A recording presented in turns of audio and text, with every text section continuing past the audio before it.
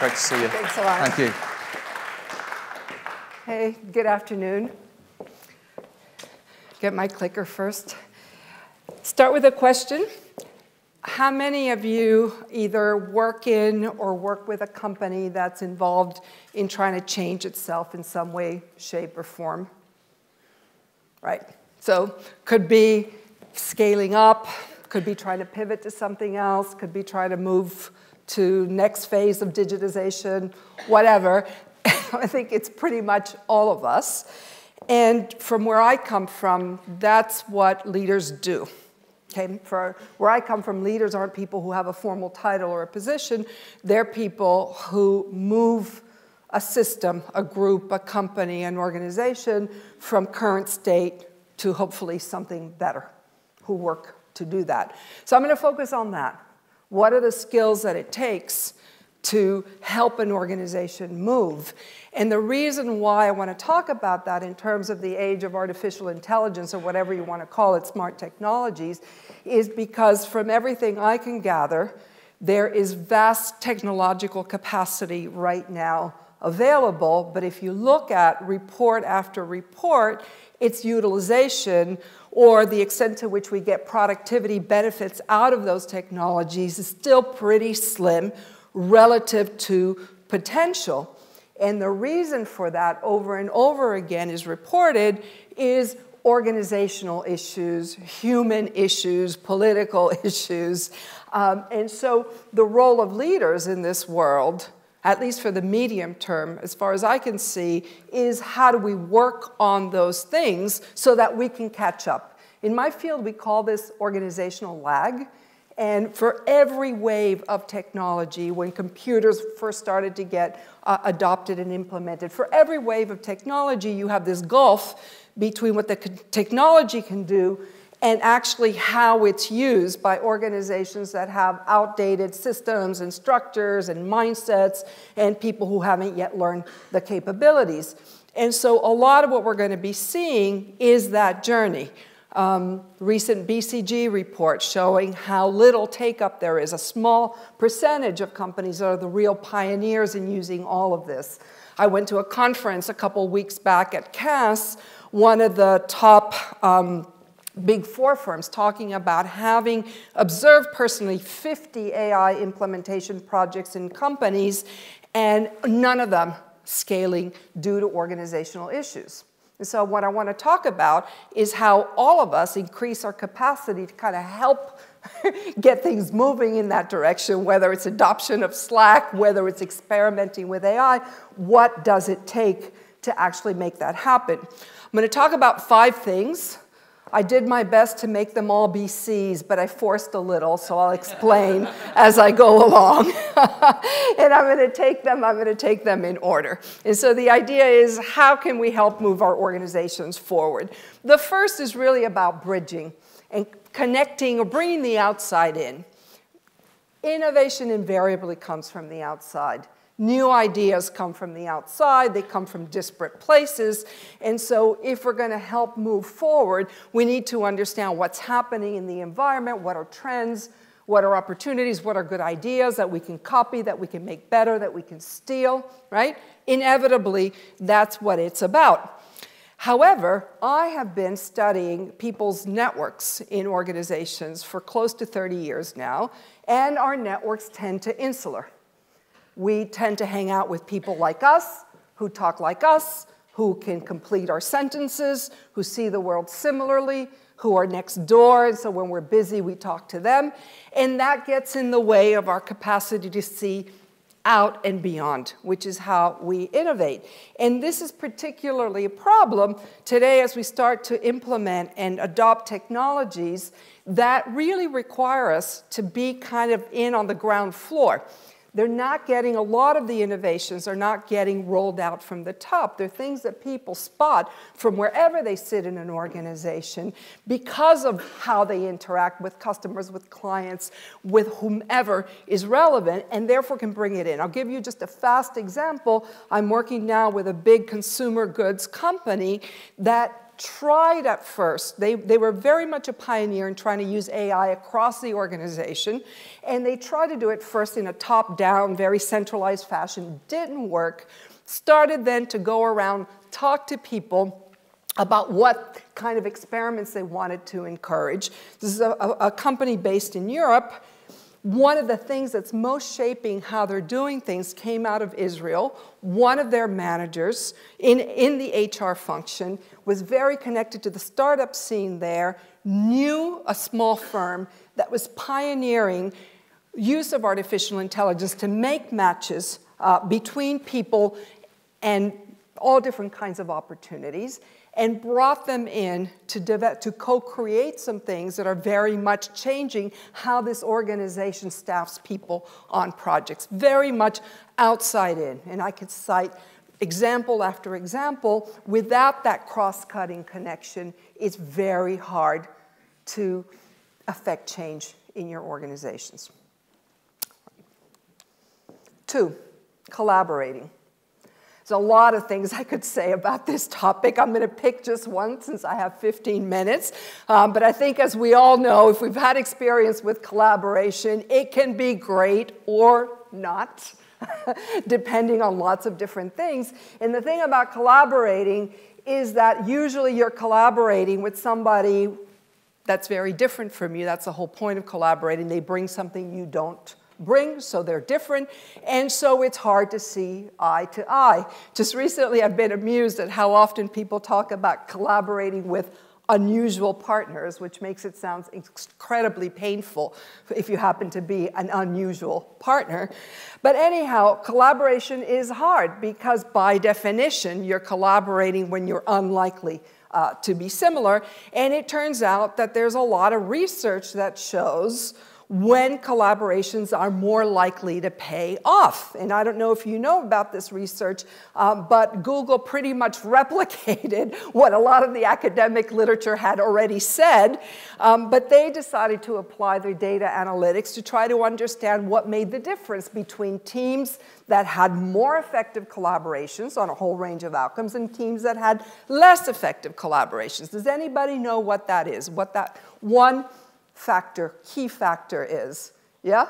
It's the way they work together. It's the way they work together. It's the way they work together. In fact, it is, if you boil it down to the essence of it, what they found, it wasn't the composition of the group, it wasn't the common goal, it was this thing called psychological safety that had to do with how they work together. And this had everything to do with the extent to which you felt you could say what was on your mind. You could disagree, you could argue, you could dissent, you could share sensitive information without fear of being humiliated, ostracized, punished, right? Very, very key construct. I'll tell you in a minute how they measured it. The scary thing about this is that this concept at the level of groups and group collaboration comes from research by a colleague of mine at Harvard who studied medical teams in hospitals, where, as you know, going into a hospital is one of the most dangerous things for your health because a lot of mistakes happen in hospitals. And so she was interested in studying what makes the difference between teams that make more or less mistakes when it comes to dosage of medication, because that's usually what ends up creating death, essentially. And she started off to study this, and she had this really interesting puzzle because she measured all of these teams according to very standardized measures of what makes a team effective: satisfaction, climate, all the things you would expect. And she found the opposite correlation of what she was expecting. The best teams had the higher error rates. Shoot, what am I going to do? How am I going to publish this? What's going on? And to cut a long story short, she dug into it, and what she ended up finding was that the reason for this, because those were the teams that were reporting the errors. The other ones were covering them up. They were reporting their errors, they were talking about them, while the others were covering them up. And now, I don't know about you, but I see this kind of thing on an ongoing basis because in a lot of organizations, it is scary to report a mistake. It has repercussions. And that gets us into trouble as an organization overall. Now, what's interesting from a leadership point of view is that all the research converges on what it takes to create that kind of psychological safety. But it's the opposite of how leaders have been taught to drive results and accountability. Because essentially what's involved is making sure everybody gets to participate as opposed to you leading with your views first. And it requires a lot of that empathy and sensitivity to be able to say, you know what, you haven't said a word and it looks like something's bothering you. Can you share a bit about that? Having that capacity makes all the difference. And I'm going to come back to the point at the bottom. That means being able to ask good questions, inquiry, as opposed to arguing your case flawlessly, which was what all of us grow up learning how to do. Now, this gets me straight into the next C, which is coaching. Now, I don't know about you, but this is something that's always been around, but I'm hearing a lot about the importance of coaching as a leadership skill set recently. And by coaching, I mean the art of facilitating the development of another. So not the art of telling them how to do what they do better, but to facilitate their development, to drive it from the point of view of what do you want to accomplish, what are you trying to achieve, and how can I help you? And as it turns out, the reason why it's been so important for the current age is that as we have technologies that increasingly provide more and more transparency about data, about metrics, about communication, about monitoring, about all kinds of things that managers used to do. Those things are going away. And so therefore what remains and what's important is being able to have conversations with people that help them get better.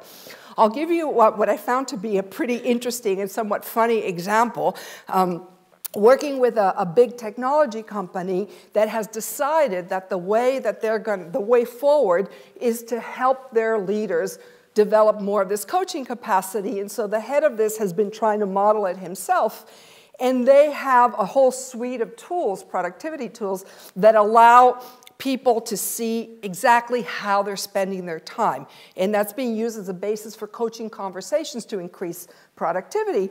And so this manager was going over the kind of the diary or the metrics with one of his reports, and he saw that she had this chunk of time on her calendar that had been dedicated to forecasting. And so he says to her, you know, what gives? We've automated this. We don't do this humanly anymore. It's, what are you spending your time on? And so a conversation ensued in which he essentially discovered is that she felt politically she couldn't stay out of some of those meetings and that she needed to be part of these conversations. And so it ends up being a coaching moment or a coaching conversation about how to say no to things that are not a good use of your time, but people still do for face time or political reasons. Fourth C, connecting, that's a little forced. What I mean is being an authentic leader. I've very mixed feelings about putting this up. I think that we overuse this word, and it's kind of like authentic pizza. If you have to label it that way, you don't want it. And so, we really do overuse this term. It means a lot of things to a lot of people. But the fact of the matter is, particularly as we're going through changing times and there's lots of uncertainty, where we can't tell you this is exactly where we're going, we want our leaders to be real people, to have a human touch, to connect on a human basis. I'll give you one example that has stood out for me recently. I just finished doing a case study about the cultural transformation at Microsoft under Satya Nadella. It's still underway.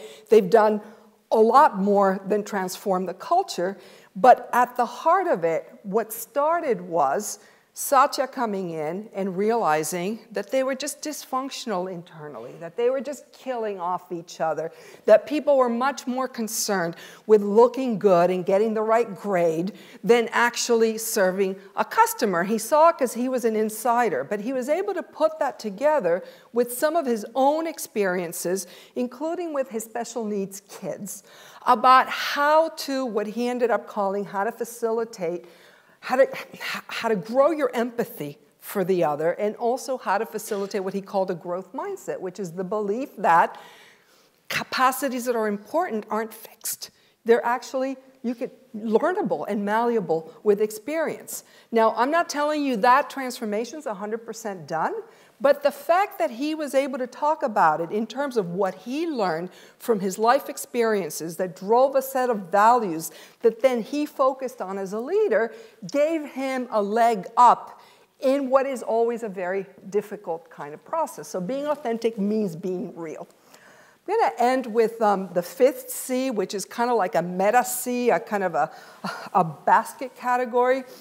All of these things, whether you're reaching out or coaching or collaborating or connecting, they really imply this shift, which is actually what the way Nadella described the effort he was trying to effect, from being know-it-alls, from being experts, to being learn-it-alls, from knowing what you don't know and asking questions, being open to what you might discover, because in fact, we're in a world, if technologically what we do is experiment, learn, iterate, that's the same thing we need to do with our organizations. And in order to do that, we have to make sure that we recognize what we don't know, we get that information, we pull that talent in order to make our way forward. So, you stop here. I don't know how I did on time, but you'll let me know. Thank you very much.